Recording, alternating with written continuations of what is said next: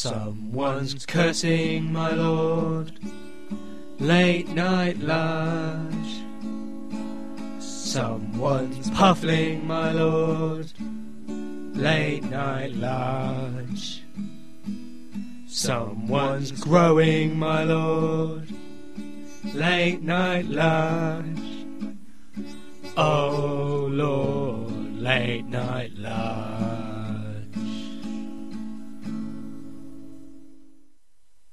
This is a post-watershed production. Good evening. A very warm welcome to the mind-expanding, pulse-quickening, inhibition-killing Late Night Large.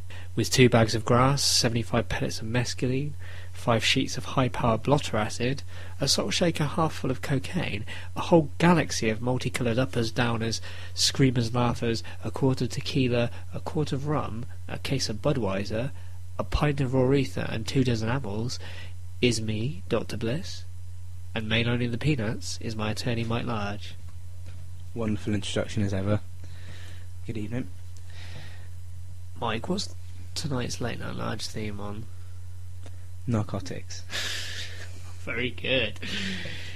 Yes, we're discussing drugs of the leisure variety here, prohibited substances as opposed to prescription. Mike, normally we enter into Late Night Large in a very easy and jocular way, but I felt like we should really get root deep in the broken syringes and I do appreciate getting root deep. Always. All the way to the plums, you know. So what I was going to open by asking Mike, go on. what's your particular perspective on recreational drugs? Do you have a problem with them? Each to their own, Aaron, do you know what I mean? I'm fairly open-minded. Do you experiment with recreational drugs? Absolutely not, never in my life. I'm glad to hear it. Despite my appearance and the amount of times I've been asked, probably due to my appearance, if I knew where to purchase narcotics, I have very little experience either. We're very good boys. So, do you think, are you a live and let live type of character? I mean, for instance, if a friend you know experiments regularly, if it's a regular part of their routine, say their weekend routine, do you have a problem with that? Not at all. No? No, fair play to them. Fair play to them. No, I know. You know, it depends what it is, doesn't it? Yeah, I guess there's a big difference in knowing a lovable stoner and a hopeless skaghead. If a friend of mine was doing something that I thought was going to hurt them or harm them or have some long-term negative effects, then yes, I would have a problem with it. Yeah? Okay. So let me ask you this. What's your stance What's on... going on? What's your stance on prohibition? What do you mean, what's my stance on it? Do you think it's worked? Do you think outlawing recreational drugs has worked? Well, clearly not. Okay, of course cool. it hasn't. Okay. Glad we come to the same conclusion. So what I was going to ask you is, would you take another route to deal with this particular, I don't know whether we call it problem, issue?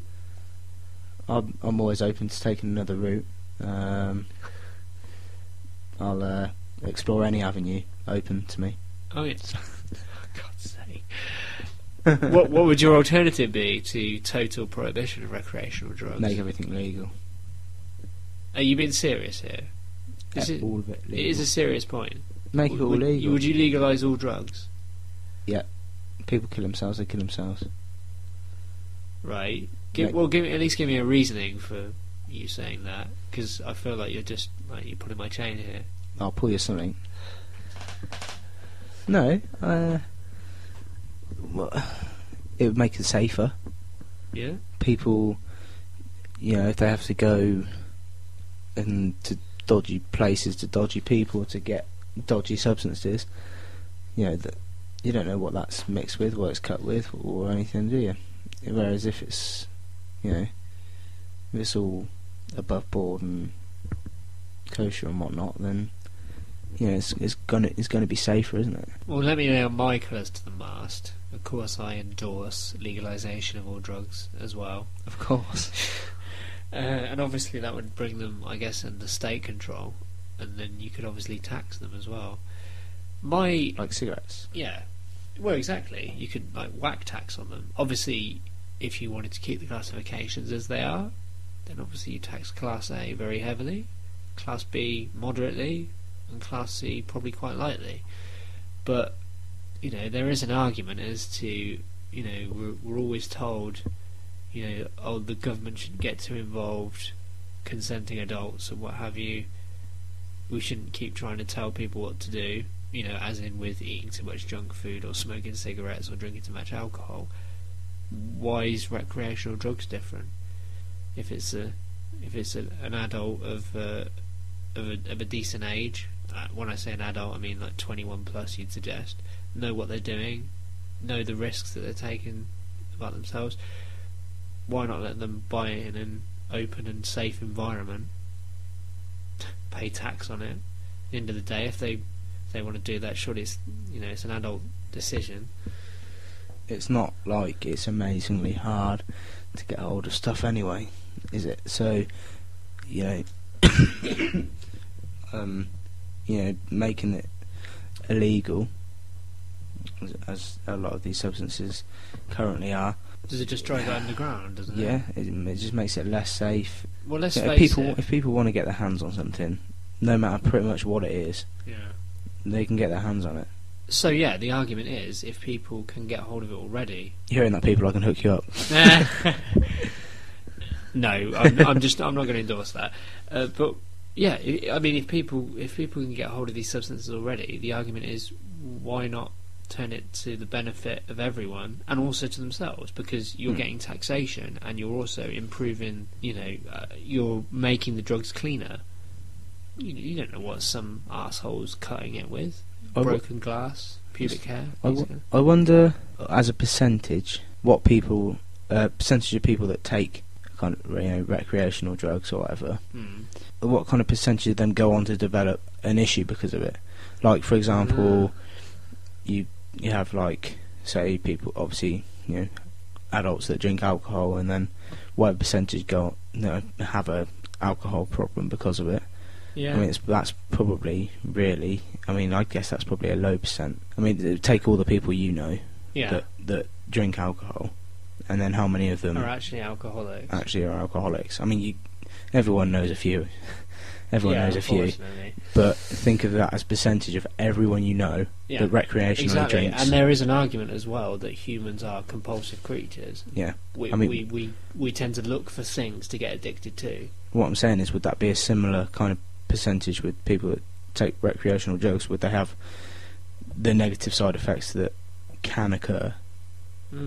Would that be a similar percentage of people having to deal with that? I don't know. Just something to think about.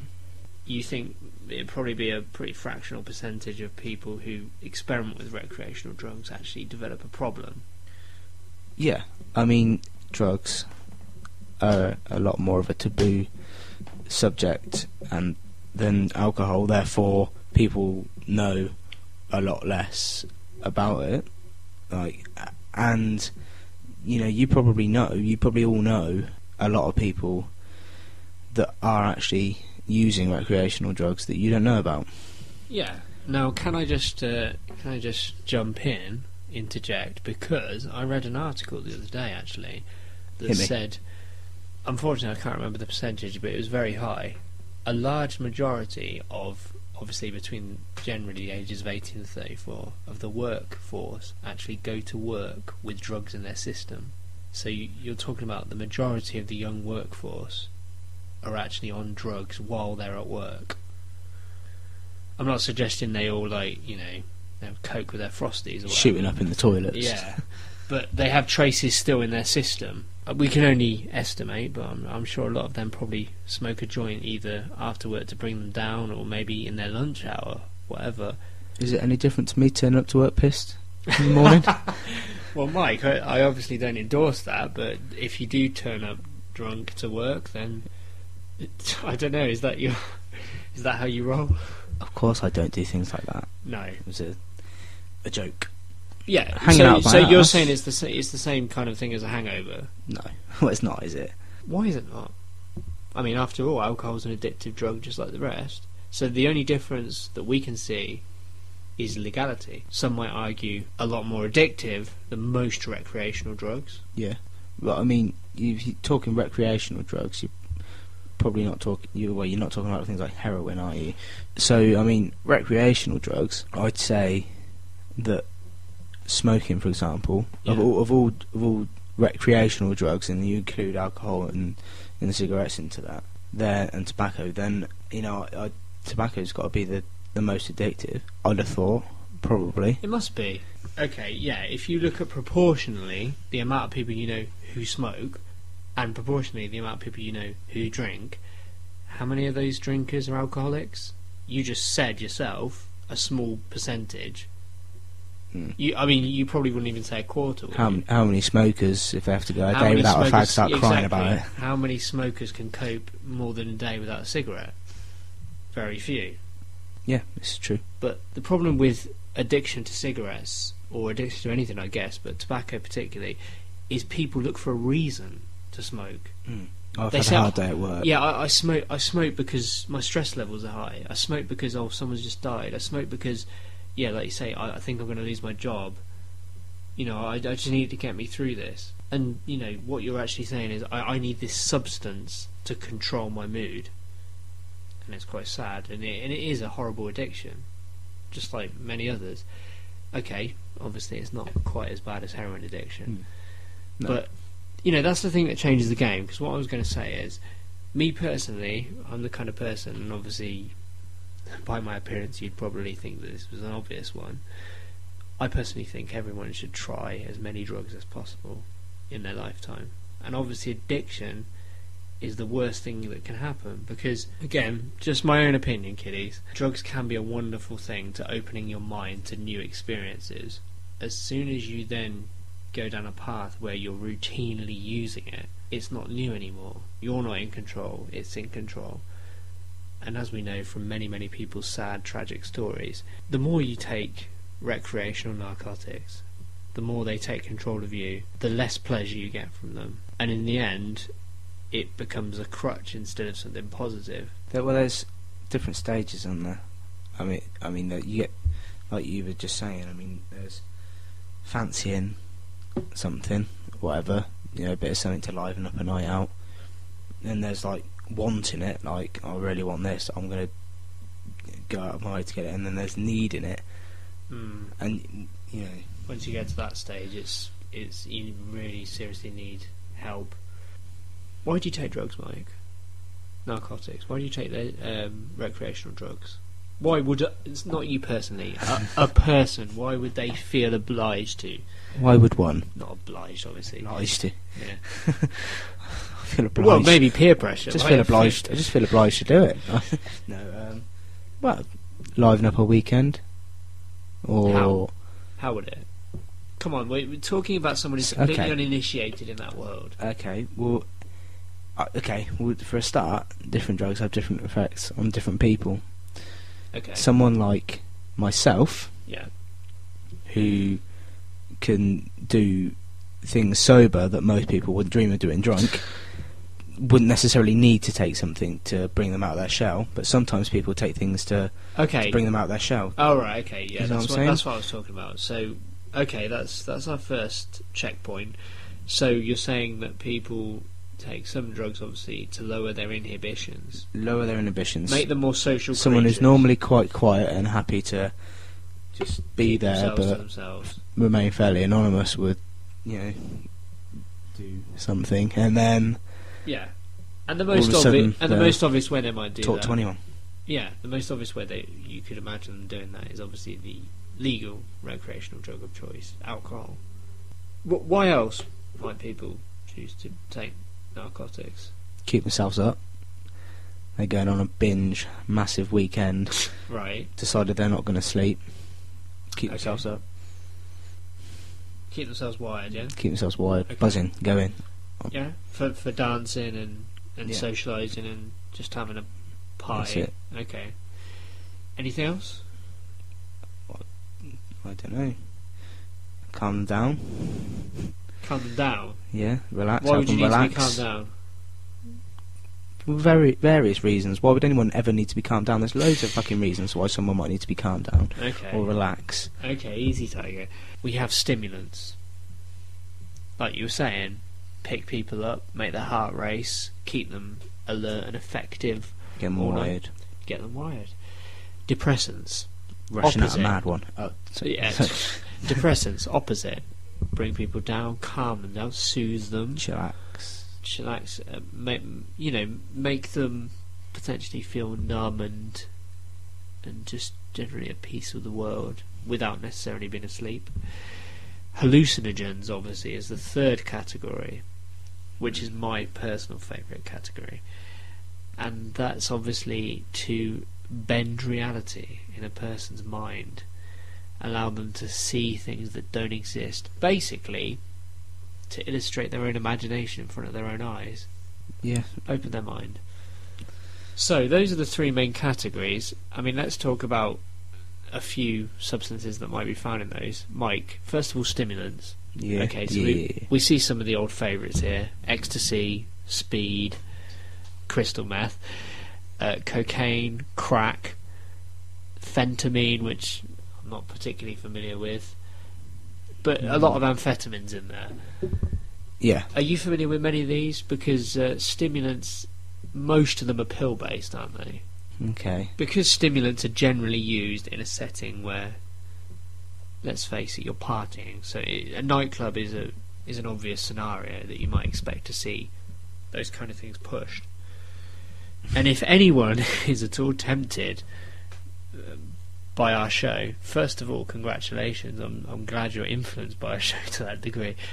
Crystal meth is a horrible drug. I've never known anyone on crystal meth. I've never taken it myself, I'm glad to say.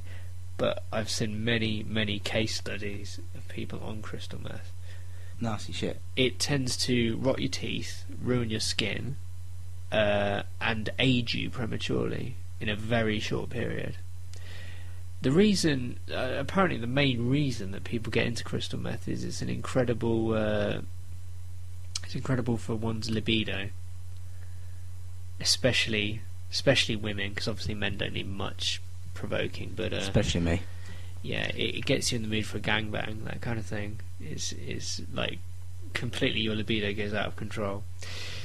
So yeah, it could be fun, but don't even experiment with crystal meth. It's a horrible drug. What happened to Mr. Try Everything Once? Yeah, except crystal meth, and maybe except heroin. Maybe. Of course, yeah. Don't try those two. It's a slippery slope. The following section has been removed due to copyright infringement. Sorry about that. Fight the power. So depressants, Mike. We're looking at things like, obviously, cannabis, GHB, inhalants, heroin, morphine, codeine, methadone, buprenorphine, pethidine, Dilaudid, Capanol, MS-Contin. I haven't really heard of many of them, but yeah, alcohol, obviously. Hallucinogens, obviously, we have lysergic acid diethylamide, or LSD, psilocybin in magic mushrooms, PCP, which is angel dust, ketamine, and mescaline. Donkey dust. Donkey dust. Ketamine. Donkey dust. Brilliant street slang there. So yeah, Mike, have you ever sold any PCPs to school children? I have, actually. Get your stinking rat out. It's late night large. As we were saying, Mike, you not heard of scopolamine? No. Okay. I believe it's got some nasty nickname like the Devil's something or other. Anyway, scopolamine is well known for not only lowering inhibitions, but it can actually reduce someone to nothing more than a walking zombie. It actually eliminates willpower. Criminals have been known to very surreptitiously influence people by, say, carrying a newspaper and blowing it into someone's face. It only needs that kind of contact, and the person then loses all of their own willpower. So they can basically become highly suggestive, suggesting them that it's a great idea going back to their place to steal all their possessions. So that's, I guess, you probably must have assumed that I had lots of knowledge of this. You probably were guessing that's how I get all the girls following me around. And, No, don't- we know that's the Lynx effect, isn't it, Mike? No, it's my massive schlong. There are drugs that you know, personal, let's say, personal influence. You want to make yourself feel more confident, to feel more energetic, to make you feel more numb. But then there are also drugs that are specifically used to harm other people. You know, roofies, scopolamine, these kind of things that influence other people's behaviour negatively. Well, negatively for them. Mike, I don't ever want to see that kind of leering smile you gave when I said roofies. So, Mike, I thought we'd round off this show with testing your knowledge on some street names. See how street you are. Uh-huh. See, now I've already told you that I'm going to express no knowledge towards any drugs for fear of being accused of having experience it myself. No, of course not. Gonna be What's horse? What's horse? Yeah. What would I be referring to if I said I fancied scoring some horse? I don't bloody know, ketamine. Mike, it's heroin. We could have talked all night about narcotics, but we're going to cut it off short. I hope you've enjoyed tonight's show. I love you. Late Night Large and Denton on Air do not endorse the use of drugs at all.